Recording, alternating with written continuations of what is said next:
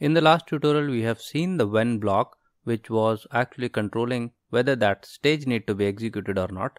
This time we are going to do another flow control statement, but that one actually will limit some steps to be executed within that stage. And basically inside the stage, if we have multiple steps and we want to make those conditional, we will be using a if-else conditional statement.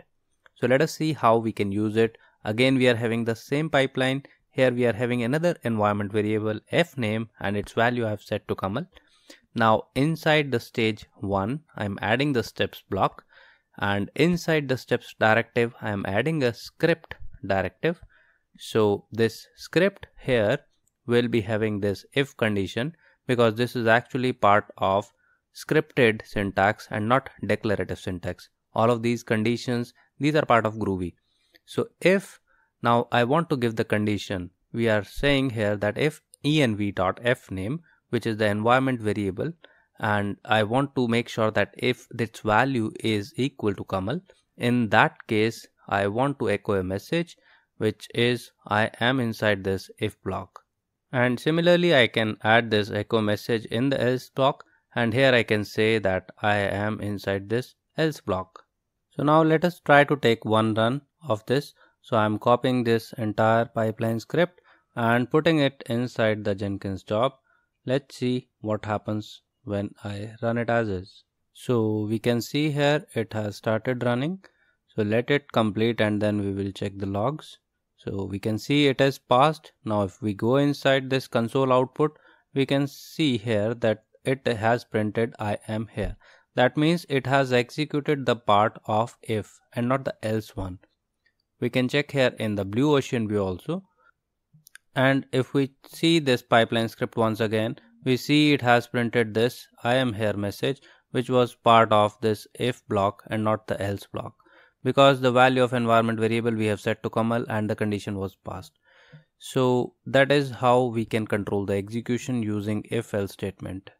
Now one important point to note here is that this environment variable, when we were using earlier, we were using it with a dollar and then in curly brace we were printing it like this. So echo and then in double quotes dollar and then in curly brace we were using fname. So that is how we were able to print the value here inside the steps. But now when we are using it inside the script, we are using env.fname.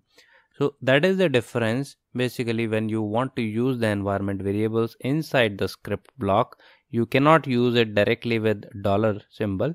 Rather, you need to use env dot.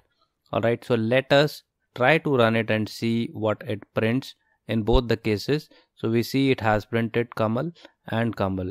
And when we go back here to our pipeline, we see we have printed echo $fname, which is outside script, and inside we have printed env.fname. Alright, and that is what we have checked here, and then we have printed I am here. So just to make sure that you have noticed this change, I have included this example inside this flow control video. So I hope this will be useful for you. Now let us talk about another flow control statement, which is try catch. So in case we are getting some exception and we want to bypass that exception and we want to gracefully handle it, we use try catch. So something which we are not sure can give exception, so we need to put that statement inside the try block, and then we can catch that exception and do whatever we want to do with that exception. So generally we log that exception so that we further can trace it and make the use of logs to reach to the root of that issue. So in try I am adding shell command, and here I give some invalid shell command. Let's say I simply put ABCDEF. Alright, so this is going to throw an exception, and then this exception will be caught here, and then it should print the message error has occurred. By the way, since we are handling it gracefully, so I'm expecting this pipeline or this particular stage should not fail. Rather, it should give me a proper error that this has failed with this exception. So we see here when we ran it, it has passed, and then inside the log it has given me error has occurred. And if we open the blue ocean view, we see that particular step has failed, which is marked red, but then it was handled gracefully. That's why the stage actually passed. So I hope this is now clear to you. We'll see you in the next video.